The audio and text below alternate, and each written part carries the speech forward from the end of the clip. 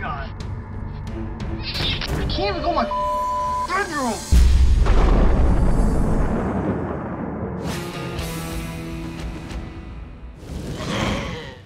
Gizmo. I travel up to San Francisco to deal with one of the most unpredictably aggressive cats of the season. Gizmo would bite people, bite us. She would come up to us only when she wanted to, and then if you want to pet her, she would usually lash out at you and bite you. She was tearing this house up like we've never seen. She freaked out over we don't know what. She ran around the house. We have a turtle, and she actually sprawled her legs out in front of on the turtle tank and pooped in it. These guys wanted to start a family, and Adam was going to euthanize Gizmo in order to make that family happen. Euthanasia was a very sensitive topic. She's like one of her family members, so it was a concern because we didn't know about our future with her and if she would attack our future children or... So we didn't want to put our pet down, but if we had to, we would. Gizmo was so unpredictable that he had no relationship with her anymore, so we really had to start from the bottom and work up. I wanted you to go to the vet. What happened at the vet?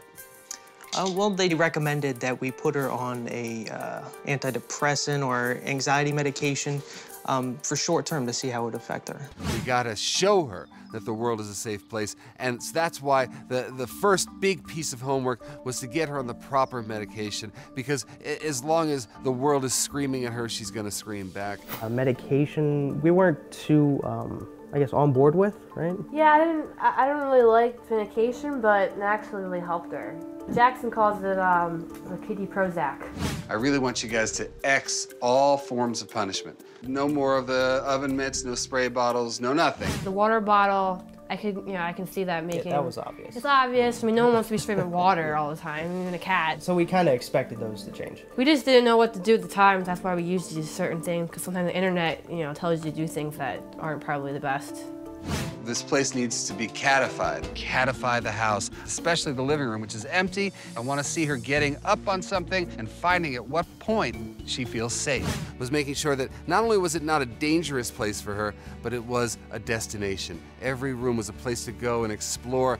All the furniture she got really has improved every aspect of Gizmo's behavior. We have like a windows thing where she sits in some days. She wants to get away, she goes on our shelves. Also, playtime, and that was the biggest payoff. When Adam and Samantha found that, oh my, Gizmo plays. And not only does Gizmo play, Gizmo played more than any cat of this season. Definitely more cuddly, more lovable.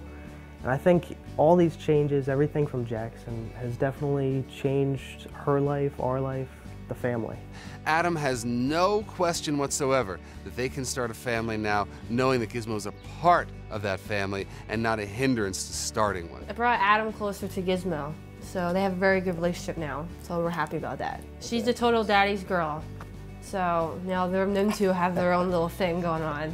Because Samantha and Adam executed their homework so well, not only are they able to start a family, but they saved a cat's life. They saved Gizmo's life.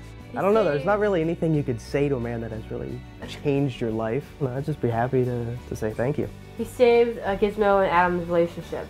Adam and Samantha, let me tell you something. Why I do this work is to keep cats out of shelters, to keep them from getting euthanized in shelters. You guys were teetering on the brink of euthanizing your cat, and now you've got the payoff. You can start a family with her in the house. Congratulations, guys. You deserve this.